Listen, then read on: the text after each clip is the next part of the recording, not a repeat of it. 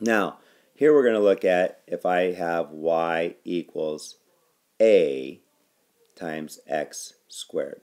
Now remember, just x squared is the very first problem that we looked at. It has a vertex right here at 0, 0.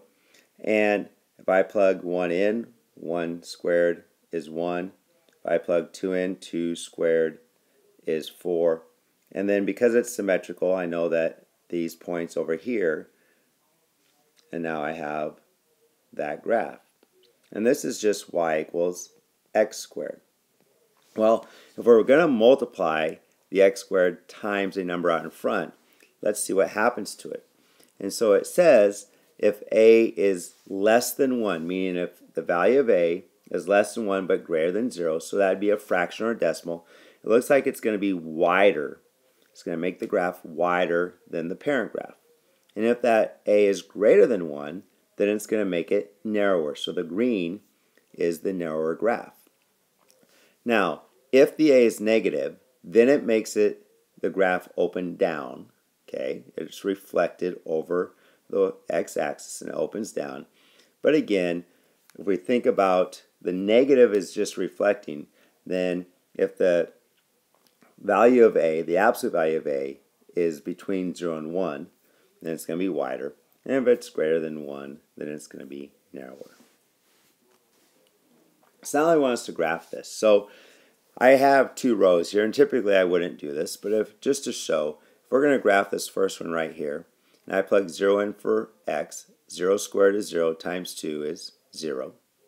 Plug 1 in, 1 squared is 1 times 2 is 2. When I plug 2 in, 2 squared is 4 times 2 is 8. I plug 3 in, 3 squared is 9, and 2 times 9 is 18. And then I go ahead and I try to graph this. So looking at my graph, I'd put a dot at 0, 0. Then I'd have one at 1, 2. One at 2, 4. And then, 2, 8. Okay. Sorry, not that one there. And now, because and I don't have room to put the 3, 18. Okay, again, this is my x value, this is the y value. Then I'm just going to do the points that are symmetric. So I go 1 over, 2 up, and I go 2 over, and 8 up. And now I graph my parabola. And notice how it's skinnier or narrower than the parent graph. Now if I do this other one, and this time here, let me erase this stuff here real quick. Now I plug 0 in, 0 squared is 0, and 0 times a negative 1/3 is 0.